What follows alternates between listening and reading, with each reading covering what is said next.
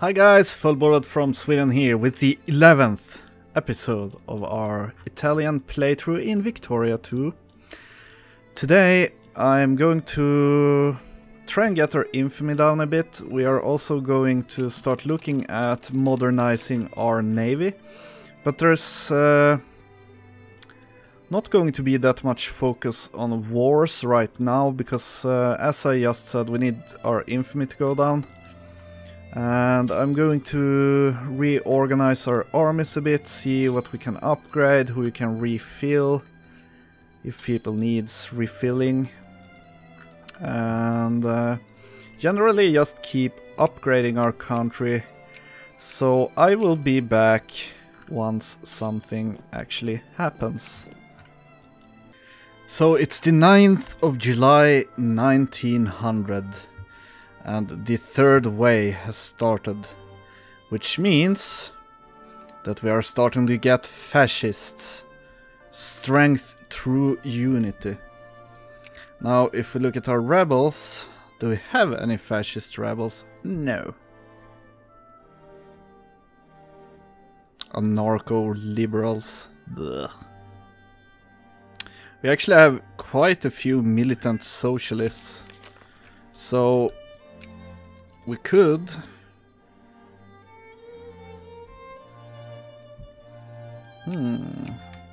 So the Netherlands wants to sphere Belgium, of course you do. I don't want an alliance with Belgium.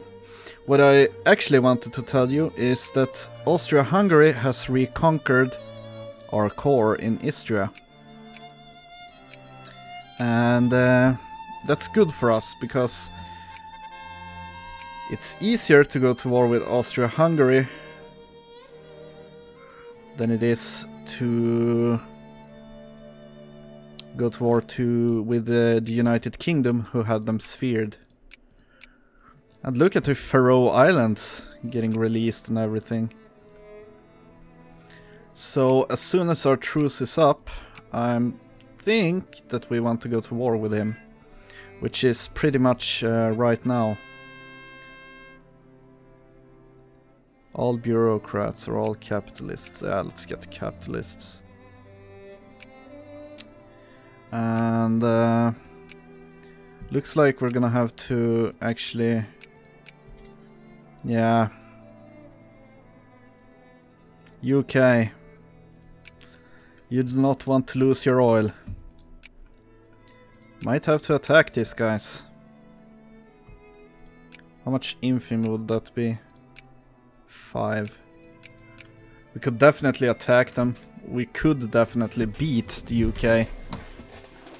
It's not about that. Unite the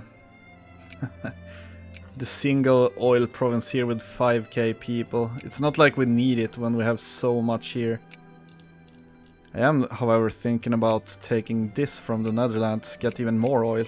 I also started to build, let's see,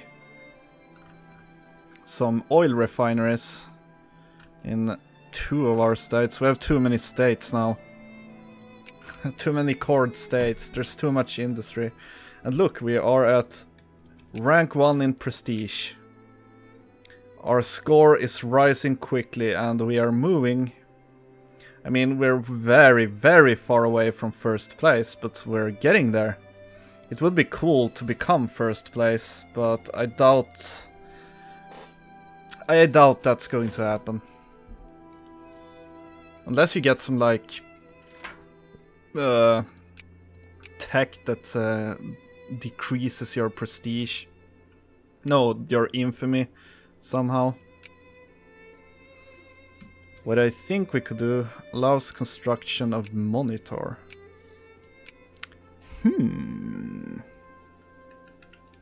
Monitor factory? No.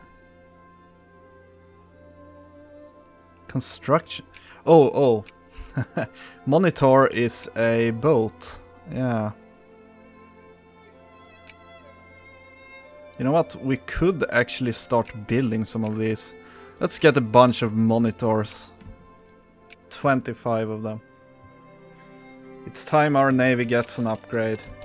I sent 20 of our transports down here to be able to move these guys around if we get any rebels or whatnot. But it's time for Austria-Hungary to return our rightful clay. Now, this state sucks, but it's my core and I want it back. I also want to be able to move with my guys by just, you know, moving them. This guy's gonna die if I leave him there because we are going at war. We also got Naval Tech 4 Albania. So we had a safari in Albania. Mechanized mining. Nice. So Brest. A crisis to liberate Poland. You know what? That might actually be...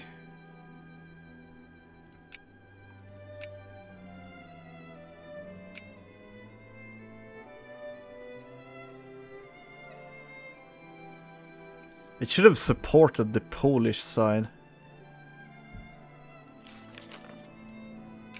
Well, that wasn't hard. If I supported the Polish side, he would have been sphered with me. That would have been nice. So, Austria-Hungary. Gain consciousness. Yeah, sure. Are we at a truce? No, we're not. I would like to get my core back. And all of my allies want to join. Now, I have looked around a bit, thinking about our options with allies. Portugal would be nice, but I'm not gonna be able to sphere him because the UK is keeping me out. And the UK is doing a good job keeping me out of these guys. So, yeah. I'm not gonna be able to do anything here. Decrease the opinion of Austria-Hungary. Screw them. And I actually found kind of an annoying thing. As soon as we get positive relations with Switzerland, he wants an alliance. And if I accept the alliance, he immediately cancels it because he's a neutral country. And that gives us negative relations with him, even though it's he who actually cancels the damn thing. And I guess you can understand how that is annoying on so many levels. So I'm gonna go for this core. Everyone's gonna join me. Boom, boom, boom. And I'm actually gonna hope that Germany releases... Actually, let's move these guys here, just in case. I'm gonna hope that Germany asks for something. Yeah, we definitely want to move more troops here. Because he sure as hell did.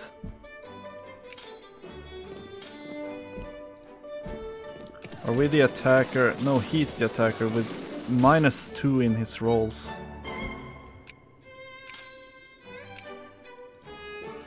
Sucks to be you, I guess.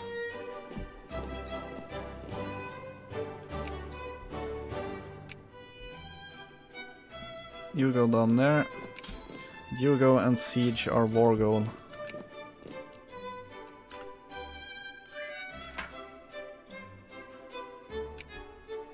No, I do not want peace.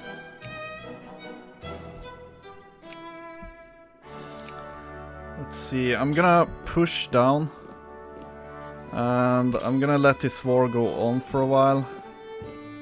Because of the simple fact that I kind of want to...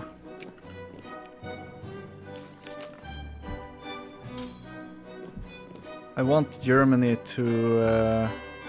And we're the first to the North Pole. We gain a shit ton of prestige for that. Nice. I did spend a lot of cash. Well, I guess everything is relative. It wasn't... it wasn't a lot of cash for me, but for a minor nation it would be a shit ton of cash. Go and beat him up. And we got the... yeah, tank experiments. -2. We need combustion engine. Is that in industry? Yeah, let's go for that. I'm gonna try getting tanks. It would be fucking badass.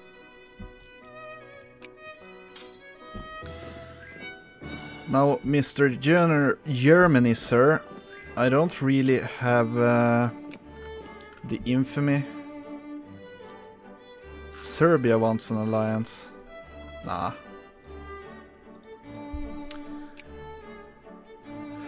Germany cut Austria down to size. Can't you add, like, liberate a country or something? You know, something more fun? Cut down to size. We can already beat the living shit out of him without, like, any effort at all.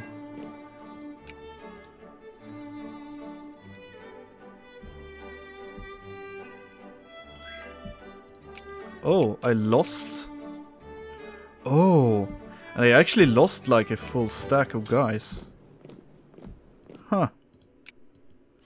Looks like he can actually fight after all.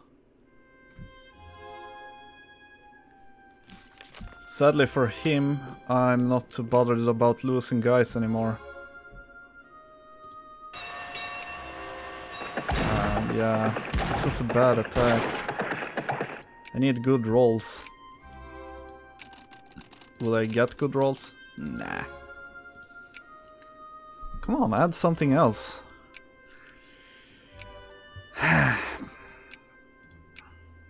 Is there anything that doesn't cost a lot of infamy? Releasing a puppet.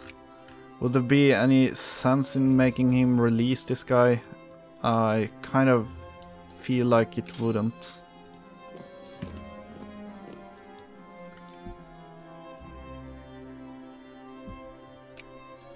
Go and help our armies out.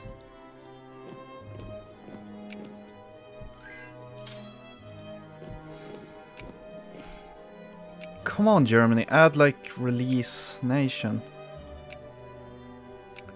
Holy shit, that's a lot of war score.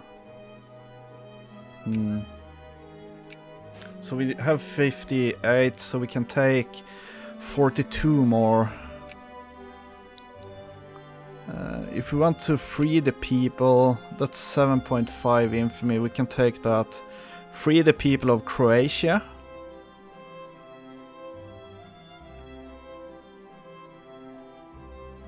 In the state of Croatia, where is that? It's this state.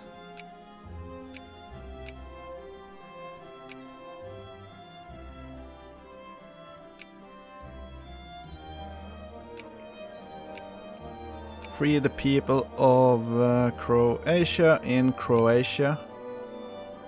7.5 infamy. You know what? Let's do it. And then I'm gonna sphere and ally him, and I'm gonna take back his course here as well.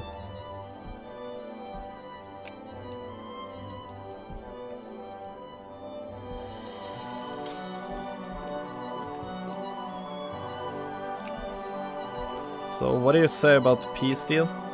You would accept that offer. Oh, glorious. Glorious times.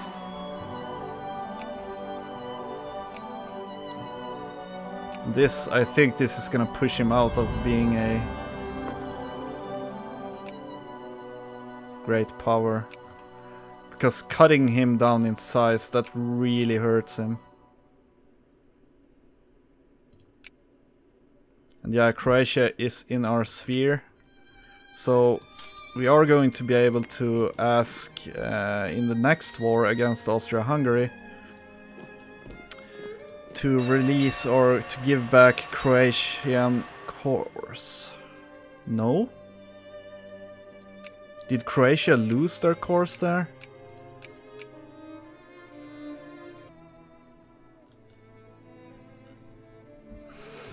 And I am back with a bit of a militant socialist problem. But it's nothing that we can't take care of. I tried to make them happy by putting through some reforms that I thought was socialist, but I guess it wasn't socialist enough for these guys.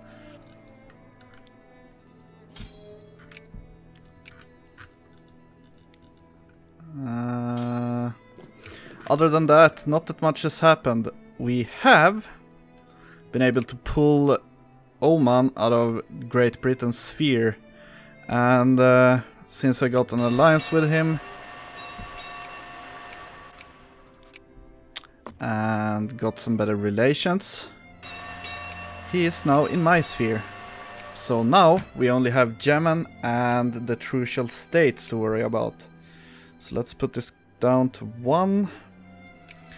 I'm also working on Austria-Hungary, who wants to sphere Croatia, and I'm not going to let that happen. Other than that, still waiting for our infamy, still building military. I actually started to get some battleships, which sounds pretty damn nice. Our naval limit is not that great right now.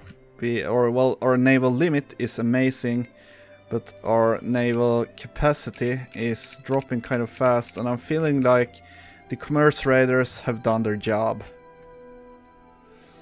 And now I kind of want to test out our newfound amazing navy. Did I actually sit and add commerce raiders? I think I did.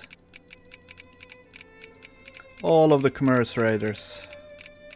I don't need you anymore. I think. See, will this... Yeah. Our colonial power dropped. Would you look at that? So Greece have communist rebels. We can't have that. Send an army to help him. I'm not gonna allow communists to take over Greece. We actually lost a bunch of troops because in this game, when you gain rebels, some of your troops, like you can see here, this guy is actually like... Okay, don't hunt rebels. Like this guy, he is a militant socialist, so once the rebel spawns, he joins the socialists immediately, and that means that he will instantly die. I'm not sure what I think about that system. It's kind of just annoying, but I guess it's okay. I think they want safety. Nah, they're still kind of pissed off. Our communists are also growing really quickly, so it looks like a government shift is what people want, but we're gonna stay a theocracy. We also went ahead of the United States, but the score is... We're really close to each other, score-wise. So you're still working here. Yeah. You really want to sphere Croatia, don't you? And Oman? No one is working on you. And that is nice. So Greece, can you deal with that? Yeah, look at you go.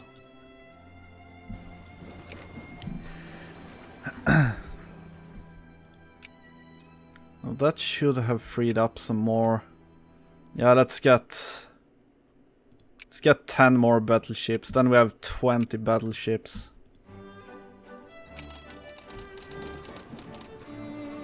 I guess this really adds to our war or our military power. Now we can create another army. And this will be 5, 6. 1, 2, 3, 4, 5, 6. 1, 2, 3, 4, 5, 6. I think this will be the 7th Italian army. Amazing. And I don't know if you noticed, but we did get a pop-up. And what did it say? Can anyone in the class answer me? No, you're not the derps. You are the 7th Italian army. You, however, are the derps. Derps go down here. And we shouldn't be building any armies now. No. Look, build army, and we can build armor. Hell yeah. I think before we do that, we have to get some tank factories. And for that we need automobiles. And look what I got here. Automobile factory. Get some tanks. Actually, Emilia, you can also build tanks.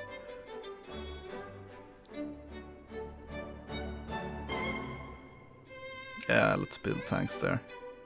We only have one automobile factory though, and there's like almost no people working there.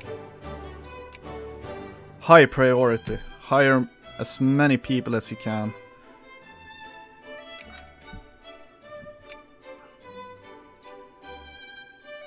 Don't I have another state where I can get some automobiles? I guess we could remove something from here. Like... Damn, everything is making so much money though. Not this one. You know what? I'm gonna close you. And you're also going to make automobiles. Even though this state makes nothing that you need, we can probably transport it with our really good railroad system. And I guess level 5 forts. Go for it. Let's make it a bitch to siege anything here.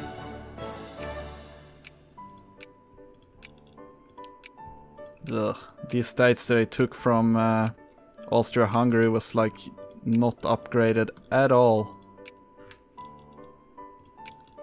Oh, I forgot to build a better naval base there. What do you know? This one is done, that one is done. More forts. Good part about upgrading forts over here in the colonies is that our enemies, also known as France and Great Britain, seems to have a fetish about sieging colonial provinces. And that means that when he stands in our colonies, he takes a shitload of attrition. And if we have really good forts here, he's gonna take even more than a shitload. Like a fuckload of attrition.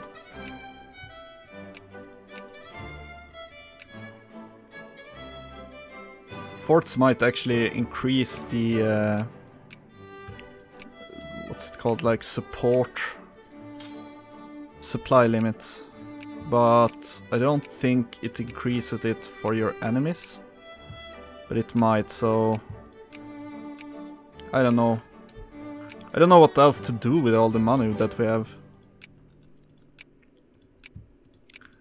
We're actually not making that much cash now though. Or well, we're still making a lot of cash, but I think all of our new navies are really demanding on the economy. But we can always tax our people, and we could put some like tariffs. Like if we put this at only 10%, say we do, our budget is gonna like shoot through the sky. We're gaining so much population each day, it's insane. People really want to live in our country, but people also really want to rebel in our country. Which makes no sense to me. Russia, you want an alliance? Well, too bad, because I don't. Now, Trucial States. I'm gonna start working on our relations.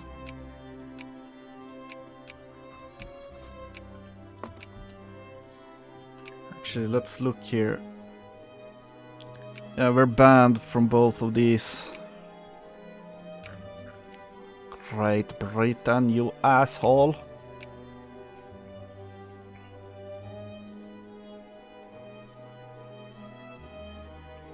We are slowly moving up to become as powerful. We actually have a lot more infantry or like ground troops than the United Kingdom. But he, on the other hand, has a lot more ships than us. But does he have 20 battleships and a bunch of monitors? I don't know. I'm not sure if the AI like upgrades their armies. Or navies. Armies they obviously upgrade, but navies, I don't know. We're also soon at 100% literacy, which is pretty damn cool. Especially considering how many colonies we have. Anyways, with that said, I think I'm ready to finish this episode, so thanks for watching. If you liked this video, leave a like, and if you didn't, I'm sorry I wasted your time. With that said, I will see you in the next video. Fullbordad out.